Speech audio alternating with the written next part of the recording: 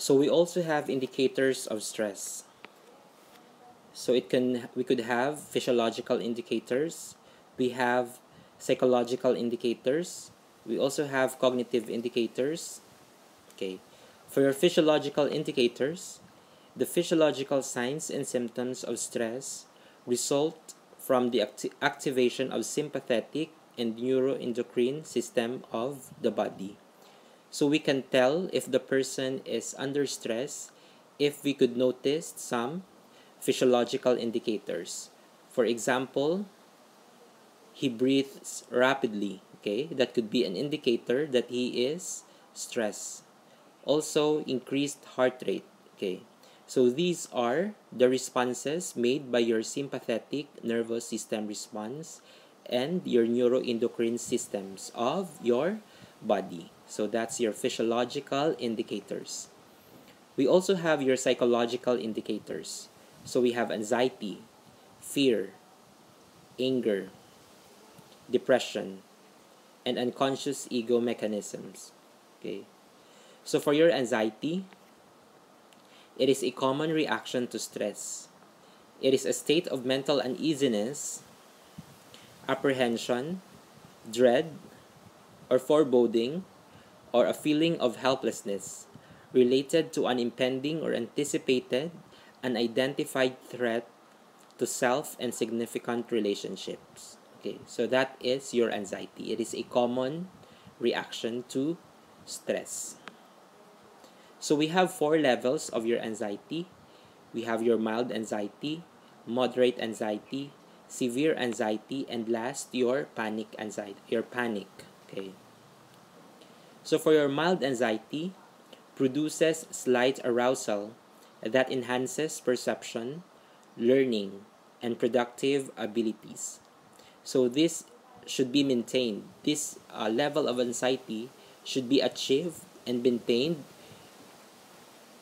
in cases that you need to focus on a particular task. For example, during examinations. Okay, we must maintain, or we should have, a mild anxiety level so that it could enhance our perception, our learning, and productive abilities. Okay, so that means when we say mild anxiety, it should be maintained and attained by us in cases where we need to focus on some task or activities. Moderate anxiety so increases the arousal to a point where the person expresses feeling of tension, nervousness, or concern. So the perceptual abilities are narrowed or are decreased here. Okay? So we also have your severe anxiety. Okay? It consumes most of the person's energies and require intervention. Okay? So in this level of anxiety, nurses need to intervene. Okay? Nurses need to do something for the patient. Okay? With this level of anxiety. So perception is further decreased and the patient is unable to focus on what is really happening. Okay, so that's your severe anxiety.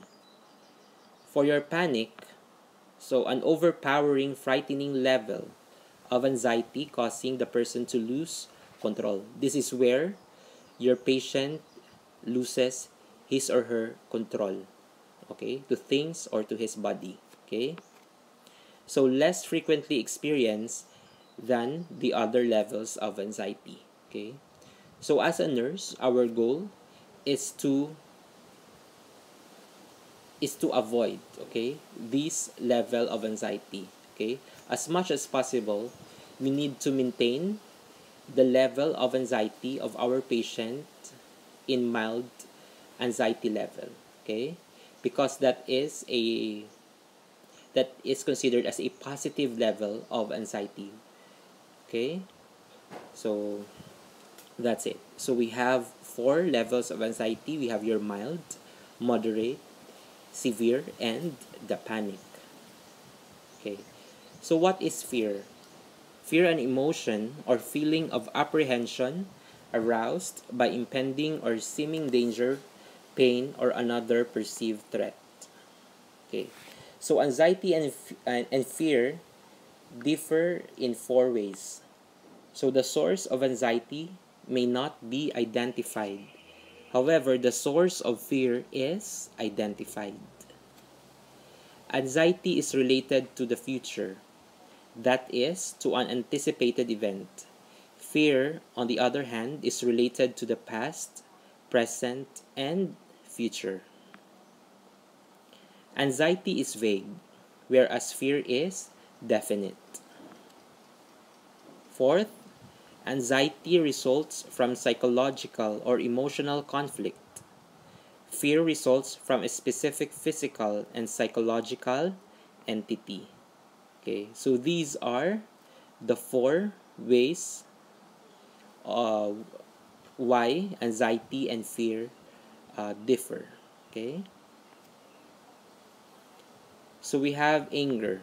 Okay, an emotional state consisting of a subjective feeling or animosity or strong displeasure. Okay, so that's your anger. It's an emotional state.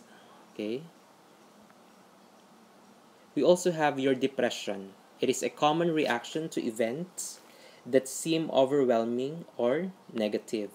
So an extreme feeling of sadness, despair, dejection, lack of worth, or emptiness. So it's more of a an overwhelming and a negative feeling. Okay, there's an extreme feeling of sadness. So your ego defense mechanisms. So this is unconscious psychological adaptive mechanisms or mental mechanisms that developed as the personality attempts to defend itself, establish compromises among conflict impulses, and calm inner tensions. So we use ego defense mechanisms as a way to defend ourselves, okay, from stress or from tensions. Okay, so we have a lot of ego defense mechanisms, and these are somehow helpful for us in dealing with stress. Okay, now let's proceed to your cognitive indicators. So we have your problem solving, structuring, self-control, self-discipline, and suppression. Okay, and lastly we have your fantasy. Okay, so once we observe that your patient is using these cognitive indicators, we can say that that particular person is experiencing stress. Okay, so for your problem solving involves thinking through the threatening situation using specific steps to arrive at a solution. So obviously when we say problem solving, it's about solving a particular problem. Okay, so that's one way of resolving stress of a person. We also have your structuring. It is the arrangement or manipulation of a situation so threatening events do not occur. Okay, so this is where you modify or you manipulate, you change the situation so that a threatening events or a particular stress will not occur. We also have self-control or discipline. So assuming a manner and facial expression that convey a sense of being in control or in change. Okay, self-control can be said also as discipline. Okay, so also we have your suppression. Okay, consciously and willfully putting a thought or feeling out of mind. Example, statement like, I won't deal with that today. I won't deal with that today. I'll do it tomorrow. So it's a conscious and willfully. So you have an intention to suppress that feeling and thoughts out of your mind.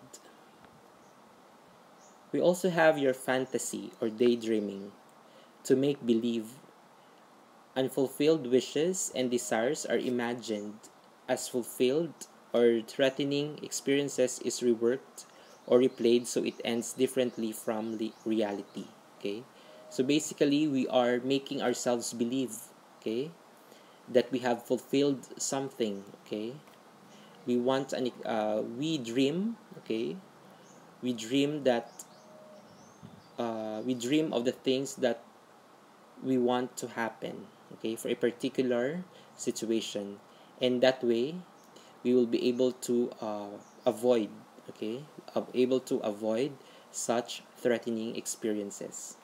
Okay, so that's your fantasy or your daydreaming. Okay, now let's proceed to coping.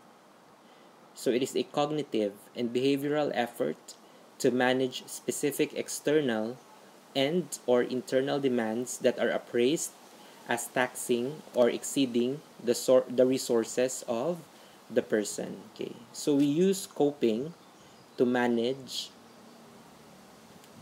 uh, the stress that we are experiencing, or the demands that we are experiencing. So we also have here coping strategy and coping mechanism. It is a natural or learned way of responding to a changing environment or specific problems or situations. So these are mainly strategies or ways on how we deal with the problem or the stress. So we have two types of coping strategy. We have your problem focused and we have your emotion focused. In your problem-focused coping, it refers to the efforts to improve a situation by making changes or taking actions. So here, we manage stress by way of taking an action, okay? By way of making changes, okay, in order to solve or improve the situation, okay, or the problem. In your emotion-focused coping, it includes thoughts and actions that relieve emotional distress. Okay, does not improve the situation, but the person often feels better. Okay, so in this type of coping, your emotion-focused coping, the main purpose of this is to make the person feel better. Okay, but it does not focus, or its intention is not to improve or change the situation at hand. Okay, so it's more of the thoughts and the action that relieve the emotional distress of the person experiencing problem or stress. We also have long and short-term coping strategies. For your long-term coping strategies, it can be constructive and practical. So example is your lifestyle patterns. Okay, so you have to change your lifestyle. Okay, and that would take a long-term process. Okay, that is why we call it long-term coping strategies or mechanisms. We also have your short-term coping strategies. Can reduce stress to a tolerable limit temporarily, but are ineffective ways to permanently deal with reality. Okay, so it means it takes only short period of time. Okay, may have a destructive or detrimental effects on the person. Okay, so that's the difference between your long-term coping strategies and your short-term coping strategies. We also have adaptive and maladaptive coping. Okay, so when we say adaptive coping, it helps the person to deal effectively with stressful events and minimizes the stress associated with them. So it can also be said as effective coping. So adaptive coping is effective coping. Maladaptive coping, so it can cause unnecessary distress for the person and other associated with the person or stressful events. and it is also called as ineffective coping. So maladaptive coping simply means ineffective coping. Okay, so that's the difference between your adaptive and maladaptive coping. We also have here caregiver burden. Okay, what is caregiver burden? It is the reaction to long-term stress seen in a family member or members who undertake the care of a person in the home for a long-term period. Okay, it produces responses such as chronic fatigue, sleeping difficulties, and high blood pressure. Okay, so this means that the person who cares for a family member, for example, in the home for a long period of time, could actually experience burden. Okay, okay, this is a burden of taking care of that person at home for a long-term period. Okay, that's your caregiver burden. How about your crisis? So it is an acute, time-limited state of disequilibrium resulting from situational, developmental, or societal sources of stress. Okay, a person in crisis is temporarily unable to cope with or adapt to the stressor by using previous methods of problem solving. Okay, so this is where this is where a person uses his or her methods of solving the problem based on the based on the experiences of a previous situation. However, in your crisis, these these previous methods of problem solving are not effective in solving the current problem. So if that happens, crisis will take place. Okay, so that is your crisis. Crisis intervention. It is a process that includes not only the client in crisis, but also various members of the client support network. It is a short-term helping process of assisting clients to work through a crisis to its resolution and restore their pre-crisis level of functioning. Okay, so that is your crisis intervention. Okay, so what is burnout? It is a complex syndrome of behaviors that can be likened to the exhaustion stage of the general adaptation syndrome. Okay, so when you have exhausted all your energies, your efforts, your defense mechanisms, and these things won't work, okay, so you will experience burnout. Okay, so that's the definition of your burnout. So I believe this is the last slide on our discussion regarding stress and coping. So thank you so much for listening. I hope you learned something today.